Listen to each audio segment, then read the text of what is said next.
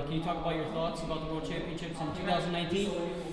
Yeah, it was a good tournament. I mean, obviously I wanted to win, so that stunk, but always learning whether I win or lose, and got to wrestle some good guys, so now I'm looking forward to this tournament and continue to compete this year.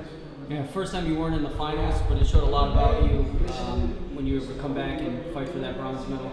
What was the message after that semifinal loss? Well, I always think about it the same way. Just when I compete, I'm trying to win, and you know, I want to glorify God. Every time I step on the map, I give it 100% effort. So that's what I was thinking about, and it doesn't matter if I'm in the wrestlebacks or bronze medal match or gold medal match. That's what I'm going to try to do. And after Nur-Sultan, the announcement came of you moving from Ohio State to Penn State. What was that move for? Just obviously Ohio Regional Training Center, Ohio State has done a ton for me, and I accomplished a lot with the help of them. There's so many people there that have had massive impacts on my wrestling, my faith, so I'm super thankful for all of that. And yeah, going to Penn State is just feel like change will help me improve, and it's helped so far. What improvements have you made so far being at Penn State? Check it out when I compete. Yeah. And just having the opportunity to train alongside Bo Nickal, David Taylor, those guys, what has that been like for you? It's been great, yeah. I mean, the room's loaded. People ask me who I wrestle with the most. It's like I don't wrestle with anyone more than the other because there's just so many guys to go with. Bo, like you said, David, Varner, Kale, Thompson, college guys, Brooks, Nevels, Kassar. So there's a lot of really high-level guys to wrestle with, and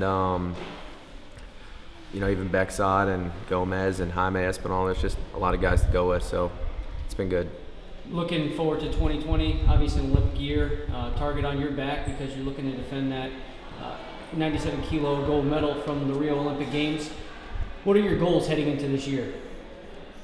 Well, my goal on Friday is to win the tournament here, and then every tournament that I wrestle in after that, I want to win, and that's what I compete for. That's the rules of the competition. Come here, try and win the thing. So that's what I'm going to try and do, and take each competition step by step. So I'm not looking forward to anything in particular. Just trying to wrestle as well as I can here. And April, obviously the Olympic trials for you guys. Bo Nickal, the announcement of Bo moving up from 92 to 97. Has that impacted your guys' relationship in any way? No. Yeah, me and Bo have known each other for a while, so it's all good. And yeah, I mean, we wrestle with each other just like we would if we were going to go opposite weights or different weights. And I think part of the reason why it's so easy for us is both being Christians. It's like, you know, wrestling's not the biggest thing in our life, and we value the same thing. We have the same spirit living inside both of each other, so makes it easy to just be normal and move forward. And Jaden Cox hasn't announced where he's going yet, and you guys have had some epic matchups dating back to the Fargo years. Would you welcome him to the weight class, or what are your thoughts on him going 86 or 97? Doesn't matter, either way.